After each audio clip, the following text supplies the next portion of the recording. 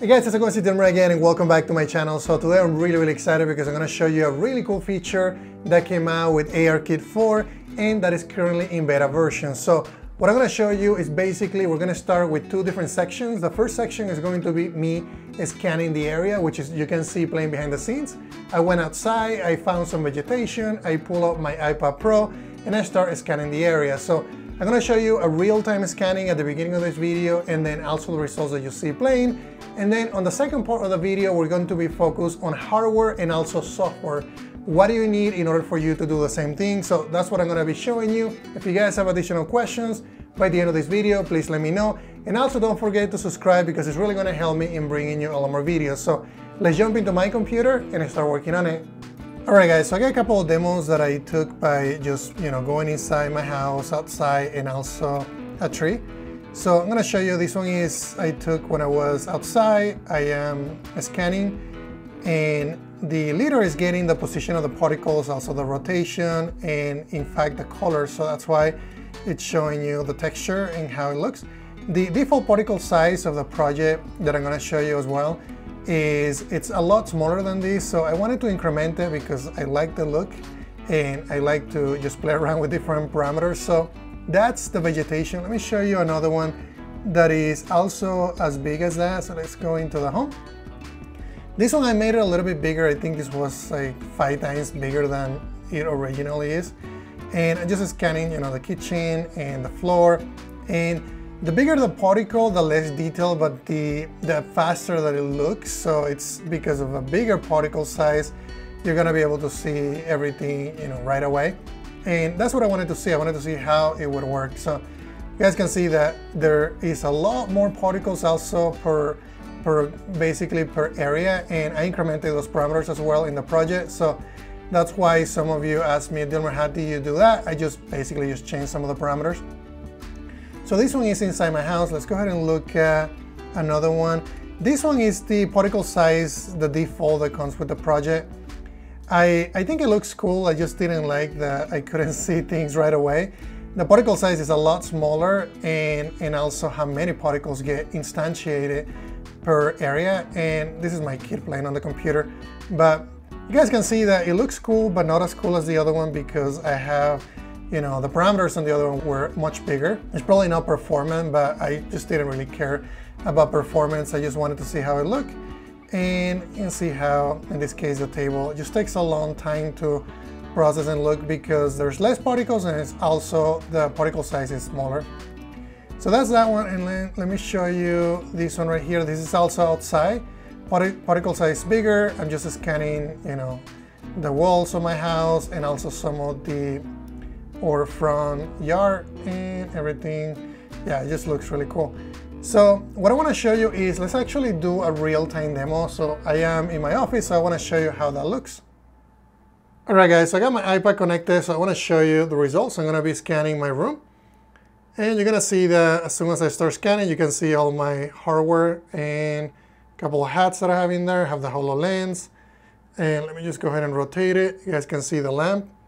See if we can get some of that roof and also the walls. So I have a couple of frames. And I'm going to go around and that's the other light that is currently turned off. So the other cool thing that I can also do with these, there's a couple of settings. You can go low, medium, or high. So if I set it to high, it's like we get more ambient occlusion. That's kind of what it looks to me when I do that. But you can go low, you can go medium, or you can go high. You can also increment the slider. And if you increment the slider, it's going to show you the real world, and it's basically showing you that like a transparency. So if I go down, it's just going to show you the particles that it created. But if I go up, you can see the black areas in there now making the real world appear. So I'm going to set it all the way down so that you guys can see the area. So that's the demos that I wanted to show you. So now what I'm going to do is let's go ahead and jump in and show you what hardware are you going to need in order for you to do this. Alright guys, so some of the hardware that I'm using right now, it's the iPad Pro. That is the last generation, which is generation 4. It was released in 2020, and it's the only one currently that has the leader scanner. So that's going to be that. The computer that I'm running this on, it's a MacBook Pro. And these are some of the specs. This is not really required, but I needed to get macOS Big Sur because I couldn't get the application, the beta version of iOS 14 installed correctly on the other device with previous versions of macOS. So I went ahead and installed macOS Big Sur, also 11 beta. And the memory on this computer is 32 gigs, processor is 2.9 gigahertz, and I have an i9. So it's a pretty beefy computer. So let's go ahead and look at some of the software that you might need to download. I don't know if macOS is required, but I couldn't get it to work otherwise. So I'm gonna say for this video that it is required, and that's why some of these windows look a little bit different, because I'm running macOS Big Sur beta. The other thing that you're also gonna need is you're gonna need to restore your iPad device, right? In my case, I have a test device, so just make sure that you're careful with this, because if I didn't have a test device, I wouldn't do this because I don't really trust the beta version. So in my case, this works. So I did iPad OS 14 beta, and I downloaded the 12.9 iPad Pro 4th generation version. So once you get that downloaded and you get also macOS Big Sur beta installed, the other application that you're also going to need is going to be Xcode 12 beta. So make sure you download that, because that's where ARKit 4 is going to be available on. So once you get all the software and all the, everything installed as far as the operating system, and also you restore your iPad to version 14 beta, then you're ready to go. So where do you download the application? And that's what I'm going to be showing you next. So the application that you're going to need is going to be available in developer.apple.com. I'm going to be putting this link in the description of this video. So all you really need to do is just download it. Once you download it, you're going to get something like what you see here. You're going to open it in the version of Xcode that I told you to download, which is version 12 beta. So once you open it up and you get a provisional profile set up, then you can basically build it to your device. If you don't know how to set up a provisioning profile, that means that you're gonna need to get a developer account from Apple. You'll get the developer account.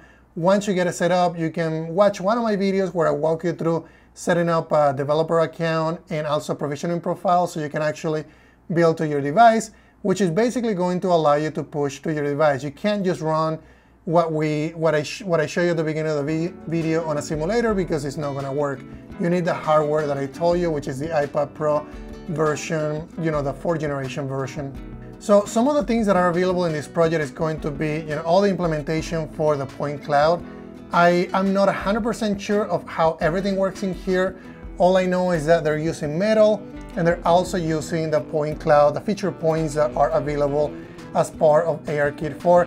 I didn't write this code, so this code is from Apple, so I'm not gonna give you a detailed explanation of how this works, because it wouldn't be fair for me to do it, because I don't understand it 100%. So it won't be fair for me to walk you through it, because I don't know it really well.